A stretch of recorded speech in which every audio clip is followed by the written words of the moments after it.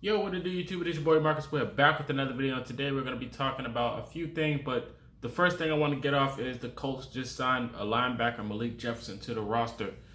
This is a special teams guy. You know, he's athletic, he has versatility and potential.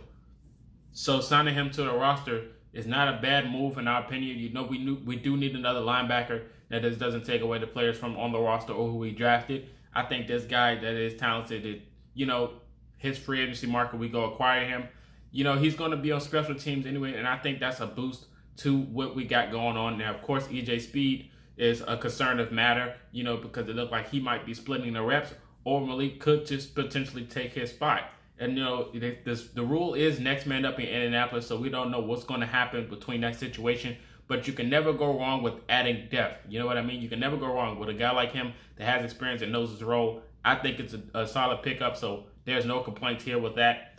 So that's definitely a move to look out for the future of the Colts, of what we got going on in the organization. So, hey, man, shout out to Malik Jefferson and welcome to Indianapolis. Let me get your thoughts on him. If you know more than me, hey, man, this is why the comment section is there. Go ahead and let me know in the comment section your thoughts on Malik Jefferson. Was it a good move? Was it not? Now, on to the 5 picks that are very questionable in Indianapolis Colts history. There are a few, in my opinion. You might have one that might be better than me, but I mean, go ahead and comment that below at the end of the video. So I'm going to go ahead and start it off with a few moves that turned a few heads, and you never knew how they were going to turn out, but you knew there was somebody else in the draft that we could have acquired that got picked up later on. So I'm going to start it off in 2007.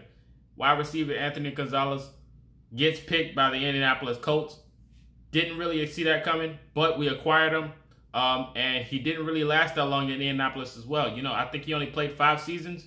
And the guy that we could have picked up that went later in the round that turns out that probably had a better career. Now, when I'm doing this is no knock on the players that we drafted at all. You know, I'm a Colts fan to the end. So, with whoever we acquired, trust the process. It happens. Nobody's perfect. You're going to make mistakes. It is what it is at the end of the day. So, this is no knock on any of the players I named. So, yeah, we get Anthony Gonzalez, and the person we could have picked up that went later was Jacoby Jones. He was there and got drafted later on. He wound up being a Pro Bowler, Super Bowl, all that good jazz, and he was very talented. Now, he stayed in the league a little bit longer than Anthony, and, you know, he could have been in Indianapolis. Could you imagine Jacoby Jones in Indianapolis with all that talent? Man, that would have been phenomenal in my opinion. But that is one person that Indianapolis Colts, if they were looking for a wide receiver, they could have potentially selected. But we wound up getting Anthony Gonzalez, but shout out to Anthony. You know, he got drafted. You know, he was a Colt, so shout out to him. Another person, 2013, we get Bajon Warner, edge rush. Now, we all know our history with him. Questionable pick as well. Didn't last long. Another person we could have got was Marcus Hunt. Another edge rush that went for a little later in the draft. Another questionable pick. You know, we know we have a few of those, but, you know, hey, man, it is what it is when it comes to these draft processes. But, you know, we got Bajon Warner, and the other person we could have potentially got was Marcus Hunt. So, hey, there you have it in 2013. We're going to move a little bit further down. 2015, we drafted Philip Dorsett. Probably one of the most craziest draft picks Indianapolis Colts could have selected. Nobody knew what the heck this came from left field. Nobody knew we were going to get Philip Dorsett. It was totally crazy. He really didn't pan out to be a good receiver. He's been bouncing from team to team. This is no knock on him, like I said. It was just a crazy pick. A person we could have selected that was there in the draft that got drafted after Philip was Tyler Lockett. Could you imagine Tyler Lockett in Indianapolis? That probably will be one of the craziest things to think about because he's seen success. Tyler Lockett is really good at what he does. He's not the best, but he's talented, man. Imagine him being picked over Philip Dorsett. Man, that would have been an insane thing to think about. He went later than Philip Dorsett. I'm just going to leave it at that. On to 2019, we draft Rocky Sin. Now, you guys know how I feel about Rocky Sin. I like Rocky Sin. He has potential. He's talented and all that good jazz. But we draft him. He has his ups and downs. Colts fans tell me this about pretty much every other video.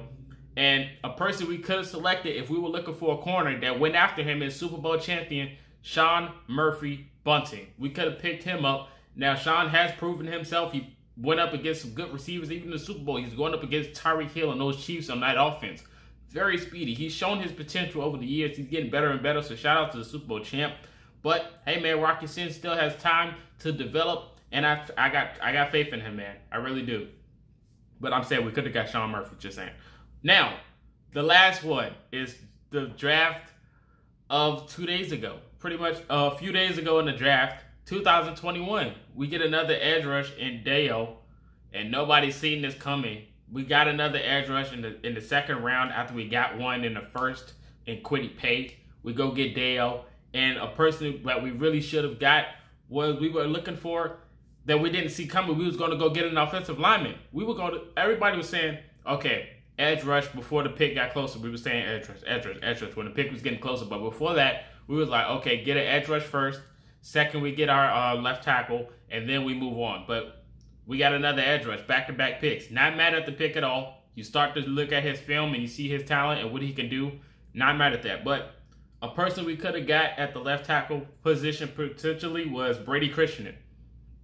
We could have got him. He went later on in the draft after the Dale pick. So that was another pick that pretty much took Colts fans for a left turn at the beginning because we were all wondering what the heck is going on. But, you know, it's a process with everything. Not mad at the picks at all. I can't wait to see them on the field. When he comes back, I can't wait to see him play because the sky is the limit for these guys, man. So not mad at any of the picks that went on. Probably the Philip Dorsett one was questionable, the only one out of all of them. But all the other picks, but John Wagner too. But all the other picks, I'm not mad at, man. Everything happens for a reason. So it is what it is at the end of the day. But you guys let me know your thoughts in the comment section. What draft picks really took you for a left end and like a left turn and you never really seen coming? Like, what picks did you want? Who did you want out the draft? And who did the Colts select? Let me know your whole thoughts in the comment section. I can't wait to read them. Let me know your thoughts, man. And until next time, you've been Culture Shocked.